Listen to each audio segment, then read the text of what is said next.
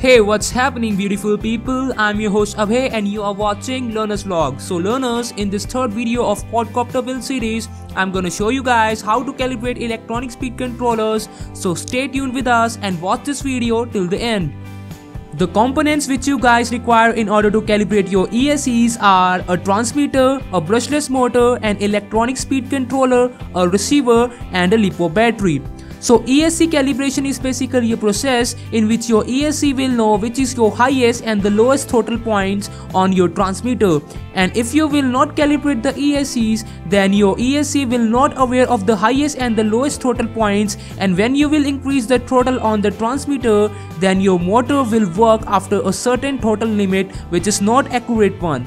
So in order to do this calibration process, insert your 3-colored cable female connector in the throttle channel. In my case, my throttle is at channel number 3 in the same position as shown in the video. Red cable at the center which is VCC, black at the outside of the receiver which is ground, and white at the inside of the receiver which is a signal pin.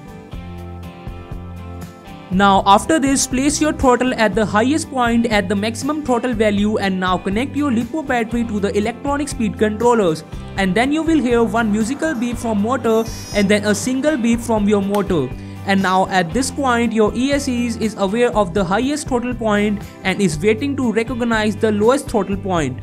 Now bring your throttle stick to the lowest throttle point and you will hear 2 short beeps and 1 long beep sound coming from the motor, which shows that your ESC has now recognized the highest and the lowest throttle value and now it is calibrated. And if you now increase the throttle, you will see that your motor will run instantly. This ensures that your ESCs are calibrated. And now remove the battery and then again plug it in the ESC and you will get the same results.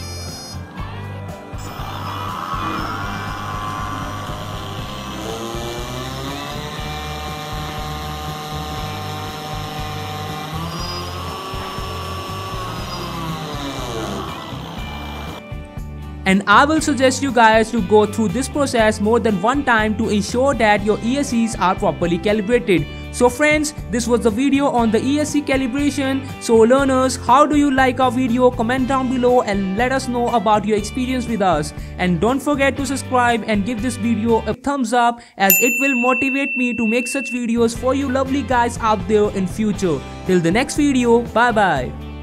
And now I know my